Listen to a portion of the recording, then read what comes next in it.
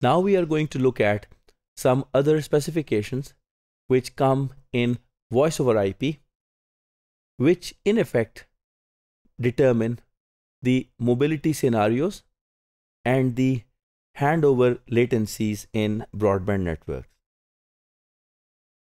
The VoIP specifications, which start off from the overall data rate per user. The minimum is 12.2 kilobits per second codec. This can go higher, but it is the typical recommendation in 4G networks. And the voice over IP connection has a 50% duty cycle or activity factor. It means 50% of the time is an active talk interval where the talk spurts actually take place, and then there is some silence interval. Now the ratio of it is around 50%. The overall packets which carry voice, the outage or the packet loss probability is around 2%.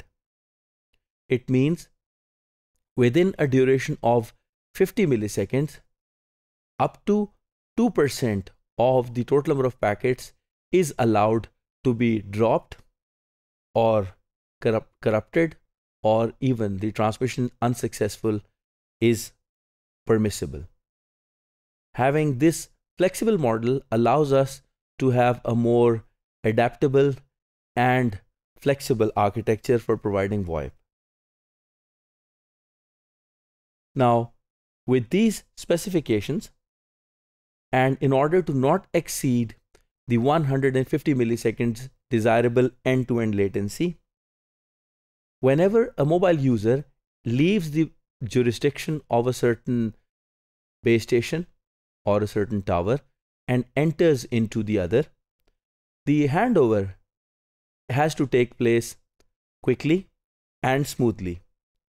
So the handover latencies actually refers to the total time that is consumed in making this handover successful.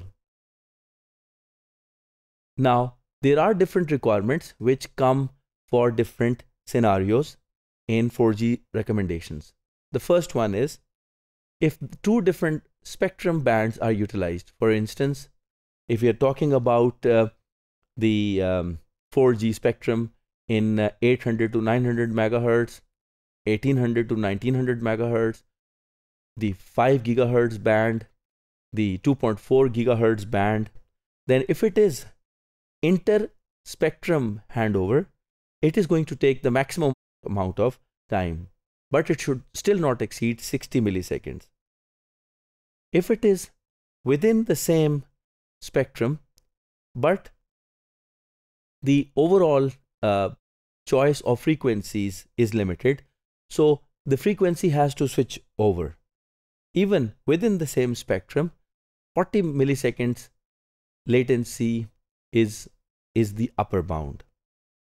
Whereas for intra-frequency, that is, the same frequency was available in the cell to which the mobile belonged to earlier, and now it is moving to another cell with the same frequency. Now it means the handover would be rather quickest, but still it should not exceed more than 27.5 milliseconds. It means that for all these scenarios, the latencies have been adjusted in such a way that the overall latencies should not exceed 150 milliseconds and should never exceed 400 milliseconds, because if it exceeds 400 milliseconds, the user would have a jittery and unpleasant VoIP experience.